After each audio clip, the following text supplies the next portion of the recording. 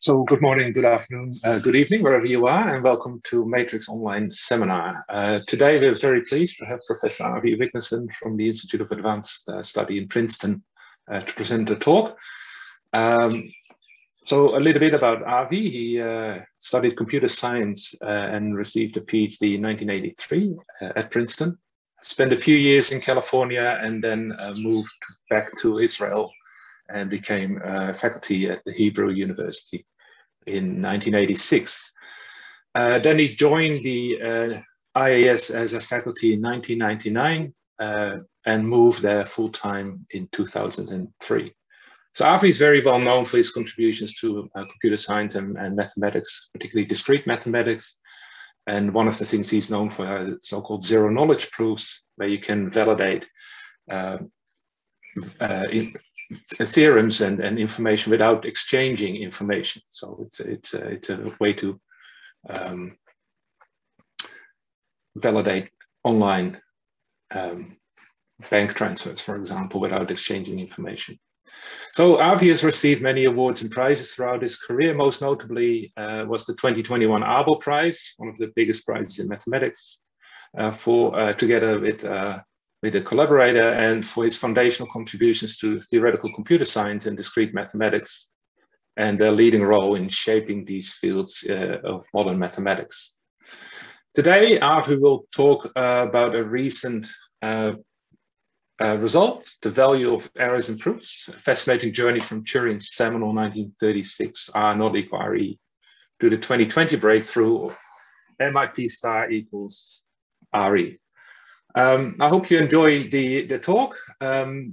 We'll reserve question time for after the talk. Please submit your questions to the Q&A function at the bottom of your Zoom screen, and we'll get through the questions at the end of the talk. Avi, over to you. Okay, let me share my screen here.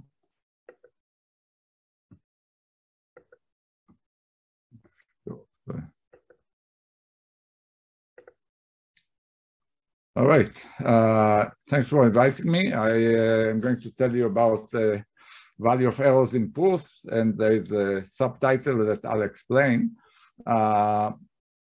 It's more of a story about the evolution of the notion of proof within computational complexity theory, which is my area. And I'm going to conclude with this breakthrough that I'm not part of, but I want to, that's one, when it came out, it really compelled me to, to prepare a talk of this nature about,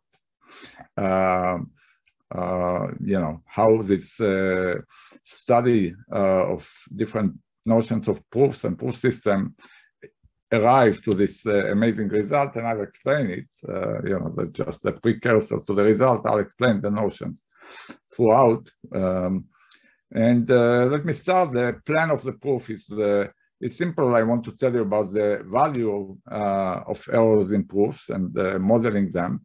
And I will not talk much, but there's huge to talk about the influence on my science and technology. I'll talk more about the conceptual contributions, about paradoxical properties that proof systems can have, and relations to mathematics, eventually getting to this recent breakthrough. But to talk about errors in proofs, I'll have to talk first about errors in computations. And to talk about these, I have to talk first about proofs and computations without errors. So I'll introduce all of these. But the real message is you'll see the evolution of various notions, and they all follow naturally in the complexity theory methodology of modeling various constraints, of insisting on algorithmic efficiency, on classifying problems, and so on. For those who want to read more about this material, or basically almost anything you want to know about computational complexity, especially if you are not experts already, then you can look at my book, which is free online. So I want to start with proofs and computation. It's a long story, and I'll just give you 2 points in this very long history. The first is, long ago, Euclid, in his book, The Elements, described plane geometry, and actually you can view it in two ways. You can view it as a proof system in which you can prove basically all theorems, true in place plane geometry deducible simply from 5 axioms. So it's a proof system, and these are theorems, but at the same time you can view them if you look at them. I mean, all the proofs are actually constructive, and all constructions use just a straight edge and compass. So actually they are computations. And in this setting, plane geometry, the two are equivalent, proofs and computation. That's not always the case. Jumping ahead to the turn of the 20th century, you probably all know about Hilbert's dream. He believed that truth in mathematics is the same as provability, and that everything provable is automatically computable. Proofs can be found automatically. And this dream was shattered, as well known, first by Gödel in his incompleteness theorem, proving the first equation, the red one, is wrong. And then by Turing, showing that the second one is wrong. And I want to talk about Turing's work. That's what's relevant here, because first of all, in his famous paper, he introduced Turing machines and used them as a formal model for algorithms, and that was, of course, the birth of the computing revolution. People started implementing this, but I'm not going to talk about this. I want to talk about this theoretical part, this theorem above. So for this, we have to understand what algorithms compute, and I'll talk just about decision problems. So any set, S here, can be a set of numbers, can be a set of sequences, can be a set of functions. And you should think of a set as a collection of problems. I give you an element, and I ask you whether it's in the set or not. Okay, so it's a set or property. You may want to compute whether X is in S. You may want to prove to someone that X is in S. That's the nature of the problems algorithms solve. And he considered two families of sets. R is a class of sets that are computable by finite algorithms which always hold. And RE, recursively enumerable sets, those provable to finite algorithms. So in other words, those which can be verified by finite algorithms. And his main theorem was that these two sets are different. Here, in this general setting, proofs and computations are different. What we are going to do in this talk, I mean, of course, he did it using the particular set that was in one but not in the other, the famous halting problem. We are going to, what complexity theory in fact does in general, move to quantifying complexity constraints on algorithms. So instead of finite algorithms, we'll look at efficient algorithms which can be, well, we should finish computing in our lifetime, efficient algorithms. And the analogous sets here are the famous P and NP. P is a set of decision problems computable by efficient algorithms, and NP, similarly, sets provable to efficient algorithms. And in this talk, I'll just use efficient as a synonym of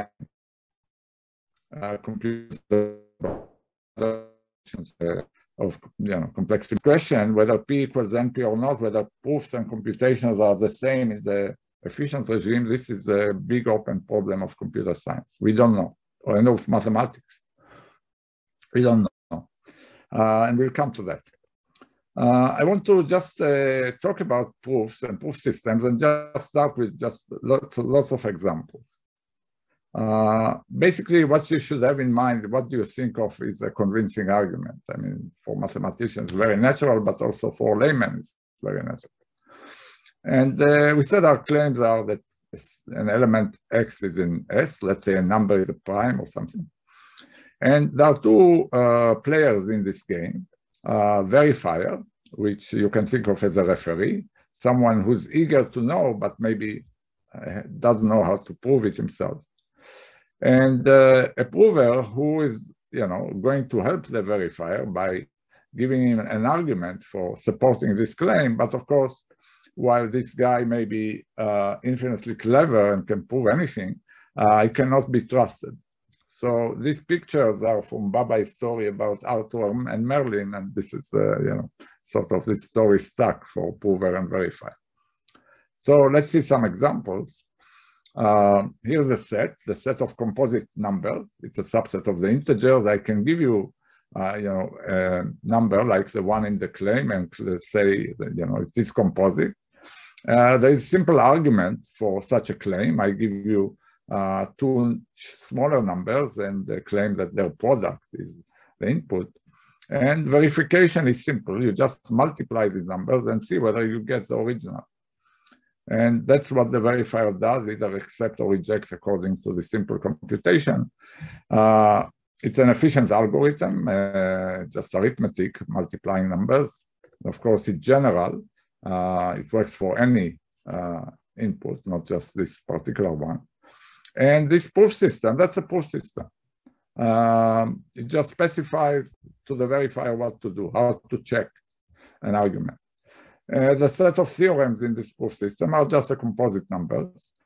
And I want to stress that we don't care about the complexity of finding an argument in proof systems, right? We just care. In fact, we believe that this is a hard problem. Cryptography is resting on the fact that factorization is a hard problem. So that's not an issue. The important thing for proof systems is that verification is an efficient procedure. Here's another example, Sudoku. So here the set is a set of, puzzles. The claim is, this, for example, this particular Sudoku puzzle is solvable. An argument is just, filling the empty squares according to the rules of Sudoku. So to check an argument, it's very simple again. It's sort of basically pattern matching. You just see that all rows and all columns and all little squares have different integers in them. And again, in general, of course. And the set of theorems, it may sound weird to you that I call them theorems, but it's this proof system proves a set of theorems, which are the solvable Sudoku puzzles. Of course, in general, and in fact, this is not a finite problem. You have to really think about, Sudoku puzzles of 4 by 4, n by n. There are infinitely many instances. And here's one that's maybe more familiar. We talked about one deductive system, right? The system of plane geometry. Another, arithmetic one is piano arithmetic, for example. Here, the objects you work with are formulas over integers. You start with a set of axioms and, very intuitive axioms, and then you have some deduction rules, like this modus ponens here. And what's an argument for a particular statement, for a particular formula? Well, it's just a list of other formulas, and, with the last one being the whatever claim we have. And the verification procedure, again, is simple and efficient. One checks that each one of these statements, A1, A2, etc., is either an axiom or follows from previous statements by one of these deduction rules. And so again, that's efficient and general. And here you can prove other types of theorems that maybe look more familiar, like there are infinitely many primes or Fermat's last theorem and so on. So we've seen many types of proof systems, and there are many others. And I want to go to the essence, because that's what we like to do when we model. We want completeness, namely that true claims will have proofs. We want soundness. We want that false claims will not have proofs. And we want this efficient verification. So you can distinguish efficiently convincing arguments from faulty arguments. And again, efficient, I remind you, will insist that it's a polynomial time in the length of the claim. The claim can include a length bound. Let's say, the journal does not take more than 500 pages papers. So here's the complexity theoretic point of view of Cook and Recha from 79. They just wanted to encapsulate all proof systems. We'll see what this gives. Well, a proof system is just an efficient algorithm. We call it a verifier. It has two inputs, a claim and an argument. And what should it satisfy? The completeness requirement. So if the claim is true, then some argument convinces the verifier to accept, right? This is a happy case where we call the claim a theorem and the argument a proof in mathematics. And sometimes if the claim is false, this verification procedure will reject every argument. That's what we want. And then, every such system, every such verifier defines a set of theorems, those that can be proven, those claims that can be proved in this framework. And we have many such sets. And the theorem here is that of Cook and Recha is that this collection of sets is exactly the class NP. Everything provable to efficient procedure. So we saw examples of composite numbers as solvable Sudoku puzzles and various theorems in plane geometry or in piano arithmetic. And it's a superset, maybe strict, maybe not, of P, in which the verifier simply ignores the argument, right? These are things you can compute by yourself. So again, we find from this point of view the P versus NP problem here. Good. So now I want to start going to errors in proofs and in computations. And the first, let me give you just one slide on probabilistic computation. I'm sure most of you have seen this. The basic assumption is that nature is very benevolent and gives us access to unpredictable phenomena. So we assume we have such access, and of course, why not use randomness in algorithms? That's the incentive. And to contrast, to define probabilistic algorithms, let me say first what a deterministic algorithm is, just to contrast. So A computes a function f if for every input it outputs the right value, right? F of x, always. And in contrast, in a probabilistic algorithm, of course, the outcome is a random variable. And what we demand is that we call an algorithm a probabilistic algorithm for function f if most of the time it does it, right? So for every input x, when you look over the random choices of the algorithm, it produces f of x, let's say, with 2/3 probability. So error at most 1/3. And that's here we introduced errors in algorithms, and we are all familiar and comfortable with that. I want to stress a couple of things about this definition. First, that it doesn't matter what constant you pick there, bigger than half. So errors can be reduced arbitrarily in this model. If you don't like 1/3 error, just run your algorithm k times with independent randomness, and then take a majority vote, and then you can reduce the error exponentially and still be efficient. And of course, what's the value of allowing errors in this context? It's obvious. I mean, we seem to be able to solve many more problems than we can deterministically. I want to stress, we don't know that. And the rationale for allowing errors is that, we believe we have randomness, and anyway, we tolerate uncertainty in life, so why not in algorithms? That's a pragmatic rationale. So that's the concept we know and understand and use. I'm sure many of you use probabilistic algorithms in various contexts in mathematics. Now let's see how we import it to the context of proofs. And it's very natural because we define proofs by algorithms, by the verification algorithm, right? This definition, probabilistic proof systems, was appeared in '85 in these two seminal papers. We take this algorithm, that's an efficient verifier, and make it probabilistic, very natural. And then we demand that these two properties, completeness and soundness, happen not always, but with high probability.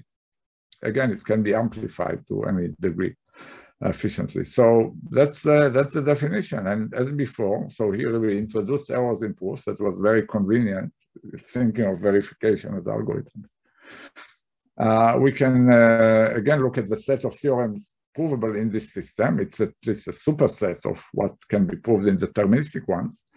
And we give it a name, the class of sets that can be provable in this setting with two probabilistic verifiers. And I'll explain in the next slide what I mean by interactive. You'll see that in these proof systems, not only is a verifier probabilistic, but is allowed to interact with the prover. So let's see in picture what it means. In NP, as we said, the claim is given, and then the prover sends an argument to the verifier. It's like you solve a problem, prove the theorem, write a paper, and send it to the journal. In IP, interactive proof, so here it was deterministic, and it was always correct. In IP, we have randomness and only demand high probability, completion, and soundness. But above it, we allow not just one directional information from prover to verifier, but we actually allow a conversation in which maybe the verifier can ask questions of the prover. It's a good question to ask about any model, whether it's a reasonable model. And I would say certainly it's reasonable because we use it all the time. Use it in interaction, we use it in the classroom, we allow students to ask questions. And there are many settings where the informal settings where the convincing,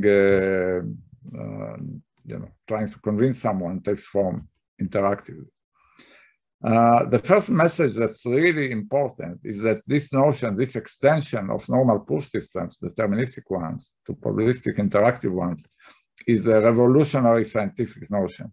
You'll see hints of that in this talk, more than hints, but there's much, much more. It's absolutely a revolutionary scientific notion, not just mathematical, not just computer science.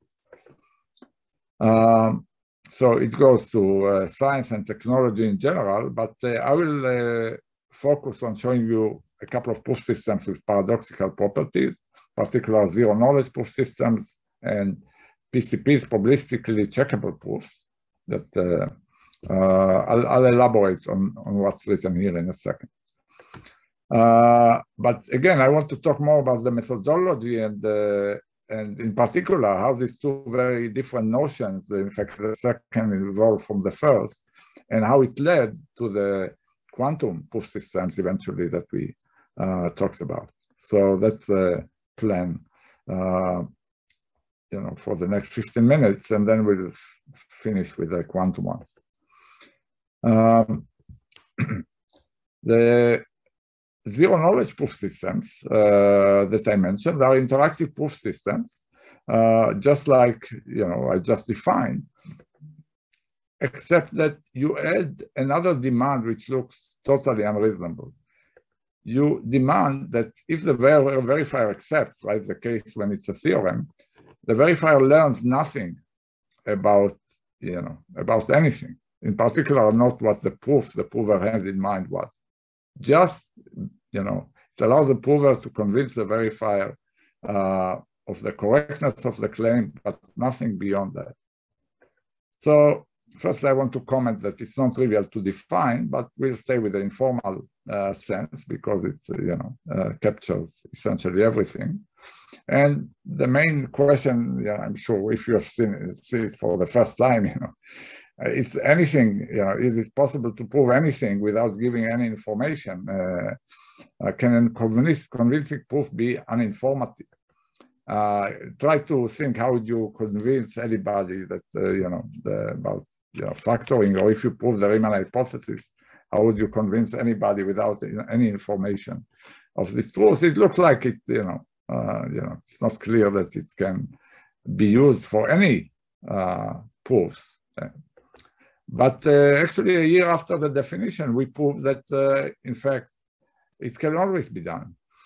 Under the standard cryptographic assumptions that one-way functions exist, everything in NP, everything provable, can be made into a zero-knowledge proof. Again, if you have I'll maybe show a slide on this. Every proof can be made into a zero-knowledge proof. So, I'm not going to show a slide. So just try to imagine. I'm not going to explain how, but try to imagine how would you convince anybody that the Riemann hypothesis that you just found the proof of the Riemann hypothesis without giving any hint of about the proof. So this can be done for the proof of the Riemann hypothesis, for proof of any mathematical theorem. It has lots of impacts in theory, in practice, and beyond the digital world that I will not talk about. I want to mention how it created or how it motivated the creation of even more proof systems, the multiple prover proof systems, MIP. So let me go back to this theorem about zero knowledge, and remember that we had a cryptographic assumption. We basically, assume that we can encrypt messages for this, ability of having zero knowledge proofs. And we asked ourselves in this, whether cryptography is essential. Is it necessary for the proof? Maybe you can do zero knowledge proofs without cryptography. And the answer is actually yes and no. I mean, I proved with Ostrovsky that it's absolutely necessary in this context of IP. But on the other hand, you can change the model as we do, and it's not always necessary. So here is a model that we'll spend time on, the multi-prover interactive proofs, MIP. I'll focus mainly on two-prover interactive proofs. We defined these in this paper in 89. And what's the difference from IP? Well, you just have two provers who are interested in convincing the verifier of the truth of this claim. The verifier doesn't trust either. They can collaborate as much as they want before the interaction starts. Then, verifier puts them in separate locations and, interrogates them separately. So it's the same thing at the end of this conversation. The verifier decides to accept and reject and has to be correct with high probability, as before. In this new setting, where you have more than one prover, we prove that you can actually have zero knowledge proofs without any assumptions. In fact, in this setting, the physical separation between the provers replaces the computational assumption. And the result which we were really set out to get, this cryptography independent kind of zero knowledge proofs, very much satisfied us, and that's roughly where I left this exciting area just of multi-prover interactive proofs, where it just was ready to blow up and take off. So let me tell you about that. You can ask whether this model is reasonable. I can only tell you that when we had this paper, the institutions we were at insisted on patenting it. So, but it's just important for many reasons, and we'll see. When we introduced this, and we saw IP, so we had basically a hierarchy of proof systems. NP, IP contains it, MIP contains that. The ethos of the field demands that we understand what is the power of these proof systems, what kind of sets, what's the complexity of sets they can prove. And there are trivial inclusions that were known from the start, that IP is in P space, polynomial space, that MIP is in non-deterministic exponential time, but this looked very, generous. Everybody believes that all of these are very close to NP, actually. We had a few non-trivial examples, and then, it was stuck for a couple of years until there was an explosion, basically, of results and complete characterizations of these classes. Here they are. You may not like the acronyms of complexity theories as much as I do, but that's okay. These all have conceptual meanings that let me not read out. The one I want to focus on yeah, maybe I should stress that there is no cryptography in these theorems. I just want to stress that we understand the power of IP, of 2IP. And NP, of course, we don't know whether it equals P or not, but from these results in this last work here, the understanding became that with a randomized verifier, you can verify long proofs without really looking at them.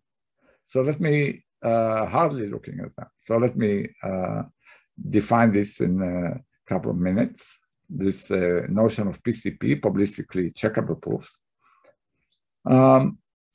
They are non-interactive. They go back to the NP model. So here's the, what's a PCP? It's like in NP, the prover just sends an argument to the verifier, like submits a paper to a journal. And the verifier is now probabilistic and is allowed to read only 20 bits of the argument. So, that's all the verifier is allowed and still has to get the answer correctly with high probability.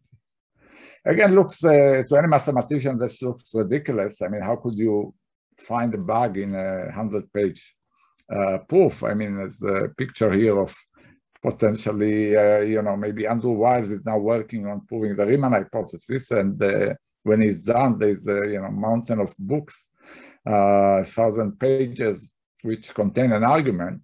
What do you do if you can only flip a page and look at a few, sentences there, or a few bits there? It looks ridiculous that you'll find a bug, but the theorem I just mentioned is that this is the same as NP. So in other words, every proof, no matter how long, can be converted to another proof, not much longer. And it has the property that it can be verified with high probability by looking at 20 random bits.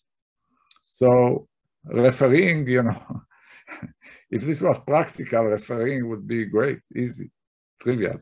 We'll be happy to be referees. But of course, the real value of this is in theoretical applications, in optimization, coding theory, complexity theory that I will not go into. And it has some parts of it were made efficient enough to be implemented in cryptographic systems. Okay, so let's sort of summarize this part of probabilistic interactive proofs, that we have complete understanding of their power, both of the single prover case and the two prover case. And the last part of the talk is going to move away from probabilistic proofs and proof systems to quantum proofs and proof systems. Again, I have to give you, basically a one-page introduction to quantum computing. Maybe you've seen it less than probabilistic ones. First, the computation, and then the proofs.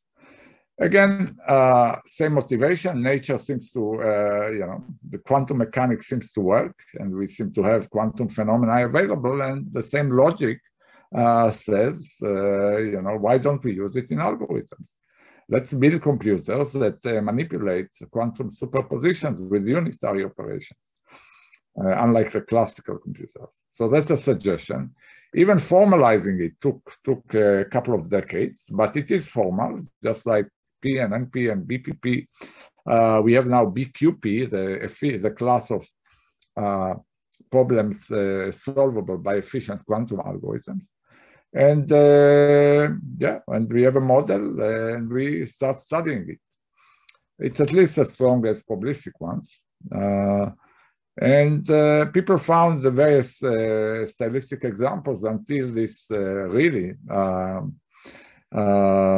earthquake, where Shaw published a paper showing that two particular problems can be solved efficiently by quantum computers. These are factoring and discrete log.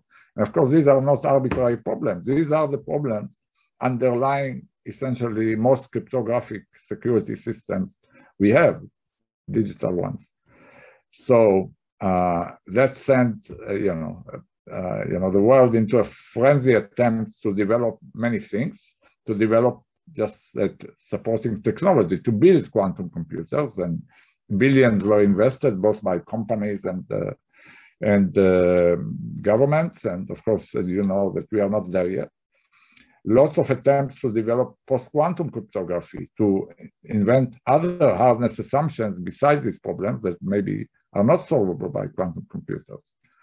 New quantum algorithms, which we don't have many more yet, like the question whether NP can be solved by efficient quantum algorithms. But what I want to talk about is new models, and these are new proof systems allowing quantum provers and verifiers. So again, the generalization is very simple. We allow the verifier to be an efficient quantum algorithm. The same, it's so convenient when proof systems are defined by an algorithm, you just change what kind of algorithm it is. What was the first to define this notion? So we'll have star to denote the same proof systems where we allow the provers verifiers to be quantum. In the one prover case, IP star was defined, and it took about a decade to understand that it doesn't buy you, having quantum there doesn't buy you more. You cannot prove efficiently more sets than the sets provable by classic probabilistic interactive proofs. So IP star equal IP equal P space. The story with many provers is different. It was defined in 2004 in this paper. So that's the analog of having two provers or many provers, and there's quantum allowed for all of them. The first result was to see that it's at least as strong as a classical notion. Even this is not obvious because both provers and verifiers get more power. And then a few years later, just a couple of years ago, there was a real breakthrough in showing that it's much more powerful. In fact, it's much more powerful than the classical one. It can solve proof problems in non-deterministic doubly exponential time to efficient verifiers, which is something we know MIP cannot do. And so the race was on to understand what's the full power of multiple prover in the interactive proofs with quantum abilities. And that's the breakthrough I want to mention. MIP star equal RE, so you can actually take even uncomputable functions, RE, remember from Turing, these are like the halting problem, and convince membership in such a set to an efficient verifier.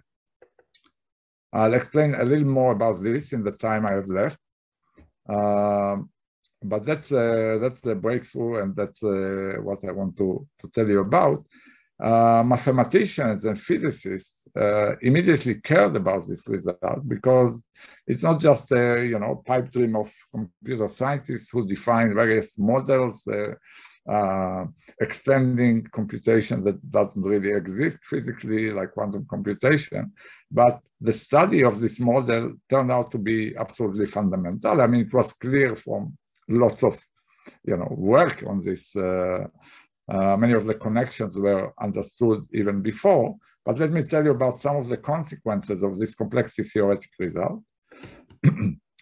It provided counterexamples to some very well-known and long-studied conjectures. In quantum information theory to the Thierson problem, it resolved it in the negative. It provided a counterexample to the well-known Kahn's embedding conjecture in von Neumann algebras. And in group theory to another conjecture that I will not, I won't go into any of them given the time. I can really explain only the first one, I would admit. But anyway, they talk about quantum interactive proofs, but they immediately apply to classical mathematical notions studied long before. And the key thing is really the start of this, the first paper defining MIP star, which already made lots of the connections to the EPR paper on quantum mechanics, to Bell inequalities and the power of entanglement in quantum mechanics. And let me tell you in the last 5 minutes a few words about these connections and what the physicists and what computer scientists did. So we study, as I said, models, and we look at lots of variations of models. In particular, one important variation of the two-prover interactive proof framework is just allowing one round of interaction. So what does a one round of interaction look like? The verifier sends one query to the first prover, one query to the second prover, a random query, and gets answers, and then decides whether to accept or reject. So the verifier is a function. And so we can look at this function, and what we are really asking ourselves to distinguish true from false claims is what's the probability that they convince the verifier, right? That's how we distinguish them. This gives rise to a view of proof systems as games in which these provers are trying to maximize overall strategies they have. You know, they cannot talk to each other, of course, after they got their queries, but in advance they can collude in a strategy that they can convince the verifier to accept. So this function, verifier of the questions and answers, leads the verifier to accept. So this is the value of a game. It's defined just by the verifier function and just by the distribution of the questions that are asked. That's a game. That's a classical setting. And in fact, in this classical setting, the value doesn't change even if these provers are allowed to share some random string. They don't communicate, but they can share a random string. What's a quantum analog?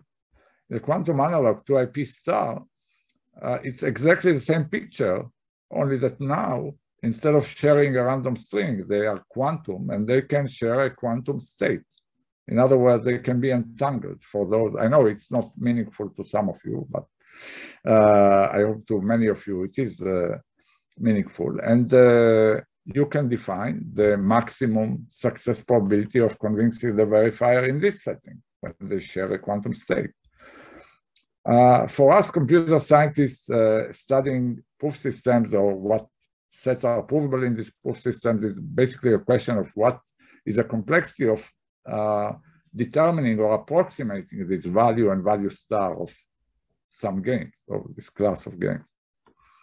And you know, basically this was done. As I told you, these characterizations were achieved. That's a point of view of computational complexity. It turns out that physics defined these same models, both, long, long ago. Here it is. Started actually at the institute where I work by Einstein and his postdocs, Podolsky and Rosen.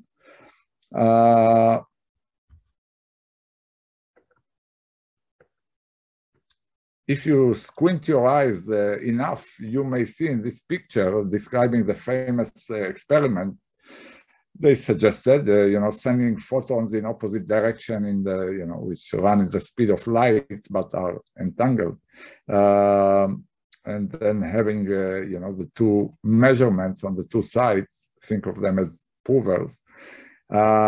Anyway, there's a formal sense to it. It's very similar, and they just call them different names. This was called a classical or local game.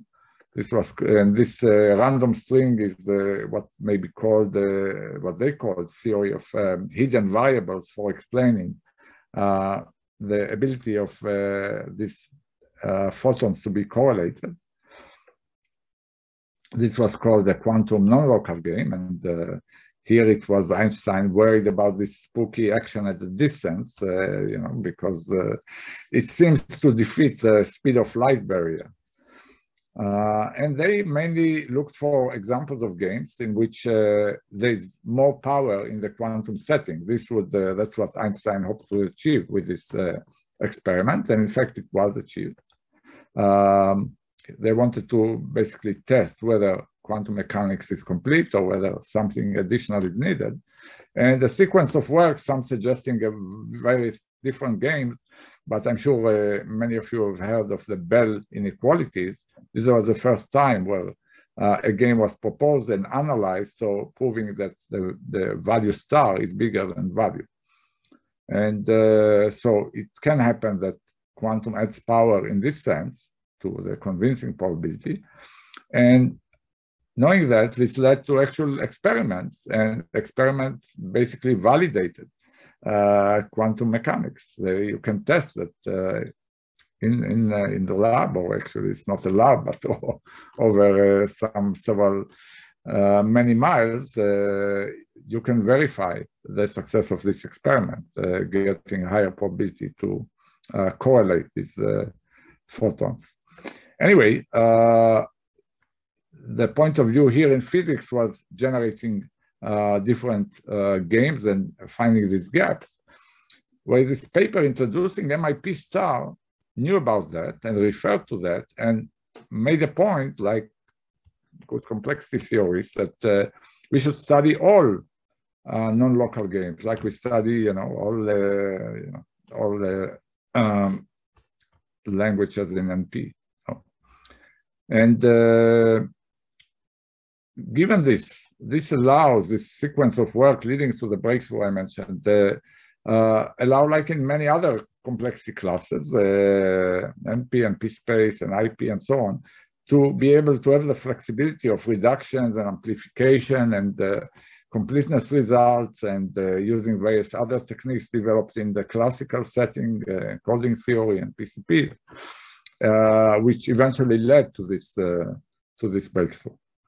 So this structural understanding, this flexibility of having many different problems and moving between them, like we do with algorithms, that we use algorithms, subroutines and of others and so on, to prove that MIP star contains uncomputable languages, and also have these amazing implications to mathematics. So that's basically the end. Let me wrap up with some summary of what we've seen. We've seen many types of proof systems. We've seen the value of errors in proofs, right? We saw how adding randomness and interaction and allowing error in proofs to have proof systems which have really magical properties, and these we know that classical proof systems cannot have them, like zero knowledge or PCP. Another important point I want to make is that many of these advances were theoretical, starting from Turing, and sometimes completely unfounded in practical either demand or knowledge.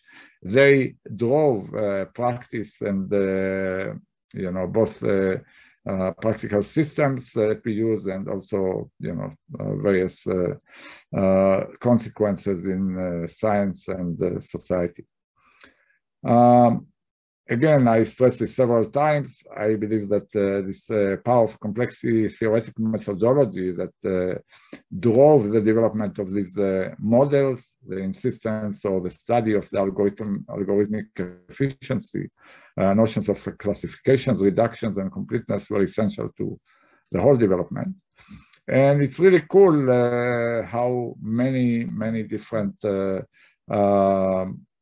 disciplines, in this case from physics and math, but in many other results I didn't talk about of complexity theory, you get other connections. So it's really cool how the algorithmic point of view connects different areas. Okay, thanks again. Here's again my book recommendation. This is free on my website, and thank you very much. Well, thanks very much, Avi, for a wonderful talk. So let me applaud on behalf of everyone here.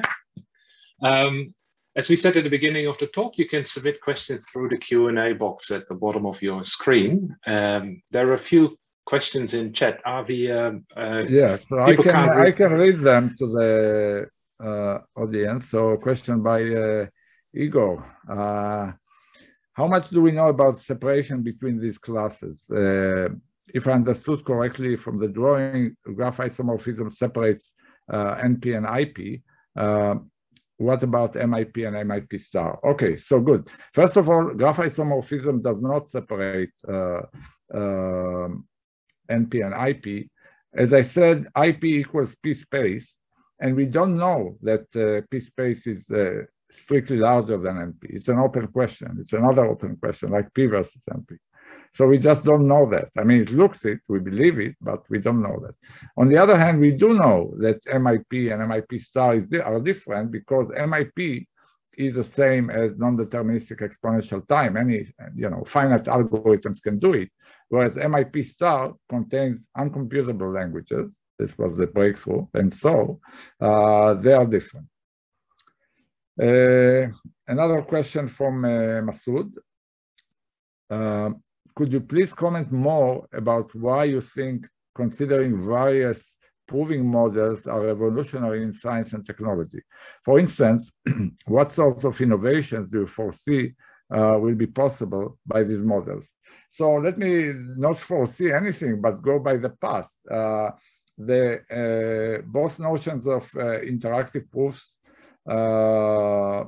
and the various ones I've shown you, zero knowledge ones, PCP ones, and others I didn't show you, developed practical systems, for example, for delegation of computation that's now routinely used for cloud computing, are essential part of a variety of cryptographic systems and cryptographic protocols, including the hot blockchain technology and digital currencies that are there. The scientific impacts you see, and some are mathematical, and in physics you see. I can talk about it at great length. There are plenty of examples where these models have already impacted both science and society a great deal. There are important consequences to optimization that I mentioned briefly. There are amazing consequences to coding theory, the development of new codes that again are used in systems, and I can go on and on. So I don't, without predicting, it will continue. A question by Usha. Okay. So just thanks for my free online book. So let me continue. Thank you for being interested. A question by Sardar. What stops the PCP theorem from being applied to magically detect that the received code word is actually correct by sampling few bits? Maybe the code word would be too long. Well, first of all, it's a very good analogy between PCPs and codes. And in fact, some of the infrastructure of proving the PCP theorem comes from coding theory. It's the same intuitively. PCP is verifying a proof by looking at a few bits of it. After encoding it appropriately, is similar to detecting that code word sent after corruption is an honest code word or not by sampling a few bits. These are called locally testable codes, locally decodable codes, and this analogy is perfect.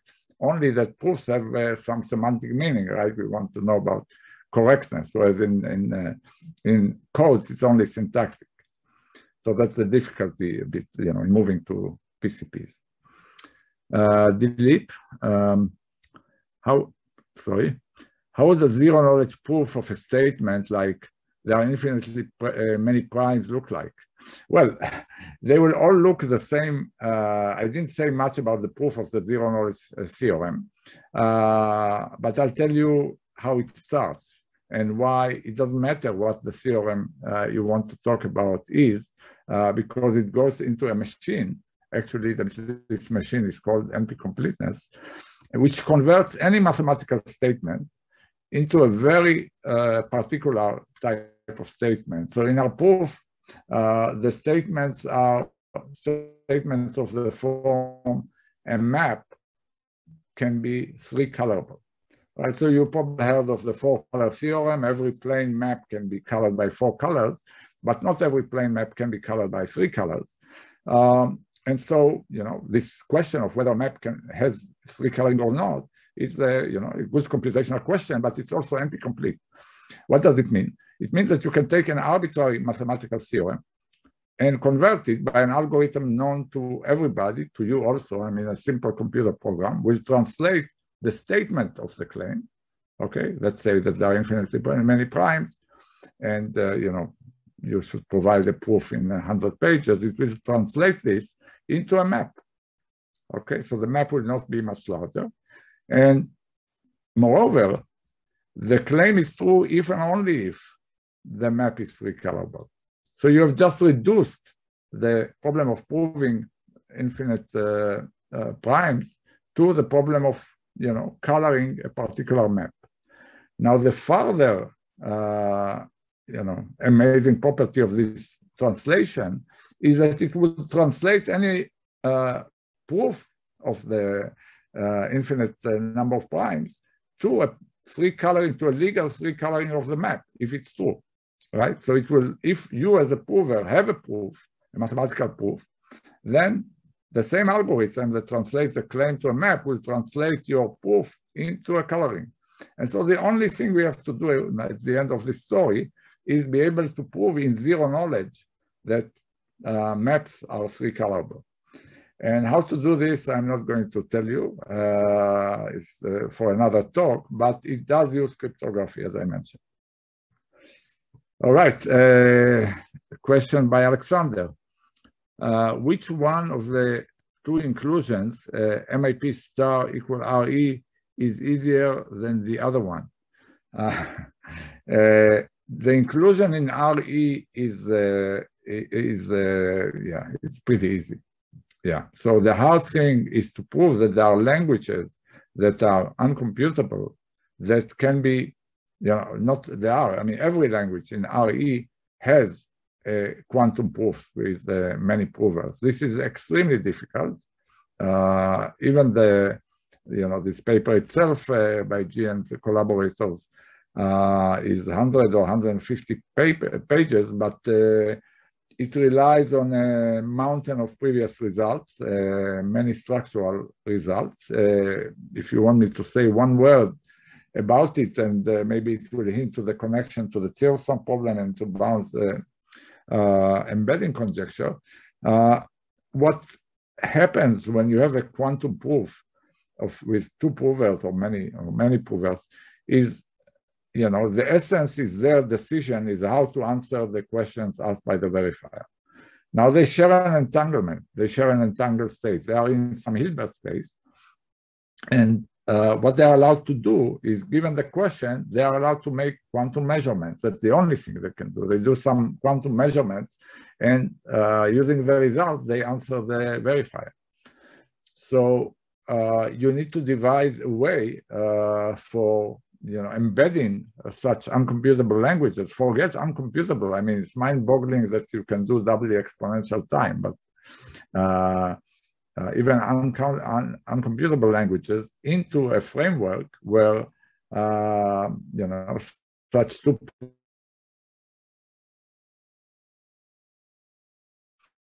Hilbert space can provide a convincing argument to a verifier with just polynomial time in the length of the statement, which is classical.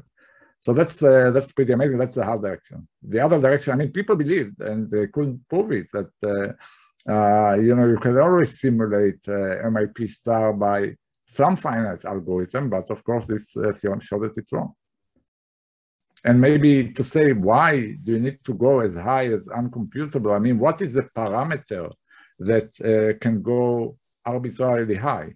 Those of you who know, why the halting problem is uncomputable. It's basically, I give you an algorithm. How do you know that it will terminate? That's a question.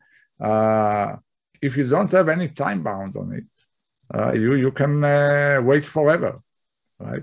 What's the analog parameter in a game, in a quantum game? I mean, it seems like a finite description. The thing that can go arbitrarily high is the size of the Hilbert space, the dimension of the Hilbert space that the provers will use. So again, there's no a priori bound. People thought that there should be, but there isn't any. And that's a sort of, if you want, a hint of why they can be so powerful. But as I said, it's really complicated. Amin, what would be the impact of the breakthrough MIP star equal RE to the post-quantum cryptography? I don't see any direct impact, although, who knows, maybe some of the techniques will have an impact rather than the result itself. The game in post-quantum cryptography is to find assumptions, to find computational problems that you believe, on the one hand, like factoring, you believe they are difficult to the entities playing, all these games, to all the actors on the internet, that they should be difficult. But on the other hand, they should have some, secret doorway, like in factoring. If you generated the number yourself, some way to encrypt. So yeah, we know such assumptions. There are a few that mainly ones based on the difficulty of computing short vectors in lattices that right now there's no quantum algorithm for, but nobody knows. Of course, I have to remind everybody that it's possible that there are classical algorithms to all these problems, not just quantum. We just don't know. Anonymous, okay, I just read your resume and thrilled that I could hear you. I could listen to this wonderful lecture just because the convenience of the pandemic. I agree. I was asked before, we talked before the lecture with Jan and other people who organize it. And yeah, I think that Zoom, this pandemic, allowed much more, well, it caused lots of trouble, obviously, but it allowed much more interconnectivity between different parts of the world and mathematicians in lots of different countries. And I'm happy to be in Australia, even though it's only Monday here in Berkeley. Clement, hi. Has a class of problems decided by a protocol with one quantum prover and multiple classical ones been proven? Is it interesting? Does it reduce to QIP, MIP, or something strictly in between? So, as I said, we have a classification of protocols with one quantum prover. This is the same as p-space, right? And multiple classical ones is MIP, which is equal to non-deterministic exponential time. So it's two, classical complexity classes, p-space and non-deterministic exponential time. And of course, we don't know whether they are equal or not. They could be equal, right? We just don't know that. Yeah. More questions? Okay.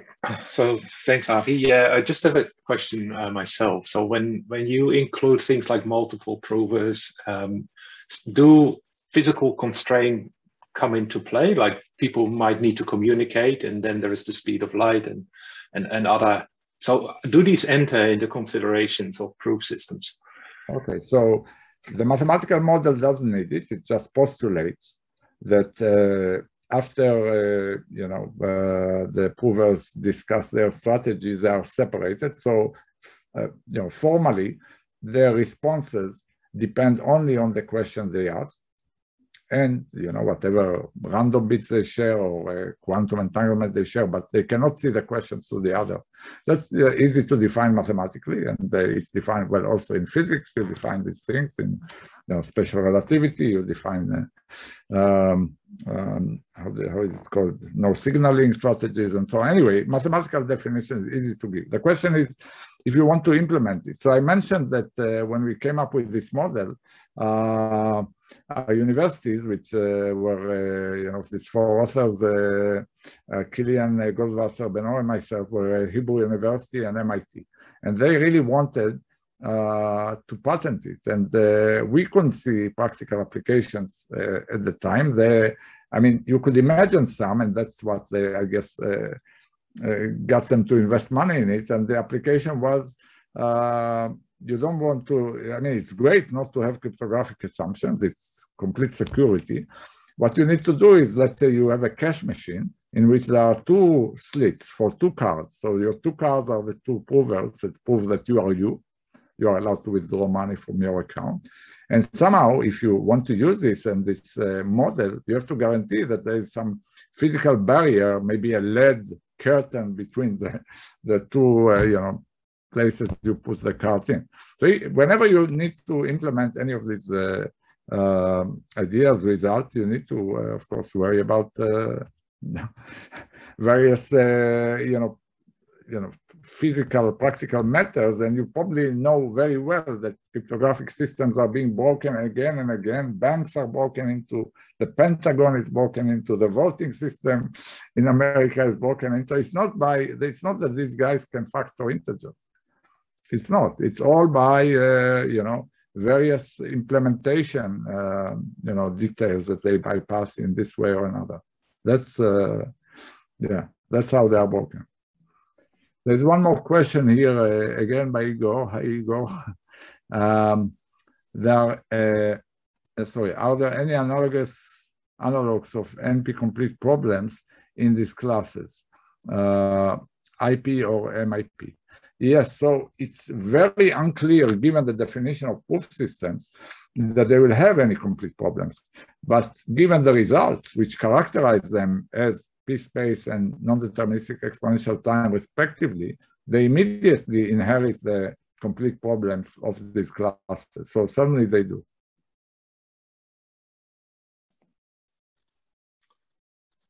Okay, thanks very much, Avi. We went through all the questions, so if we'll give it one more minute if people want to post a last minute question. If not, I just want to thank you again for a wonderful talk. I know it's well, I guess it's not late in the evening, but it's evening where you are. Don't forget, next month there'll be another Matrix Online seminar, and we'll notify you of that soon. Okay, I think that's it. Thanks again, Avi, and wishing you a good rest of the Monday. And thanks everyone for attending. Bye, everyone. Bye.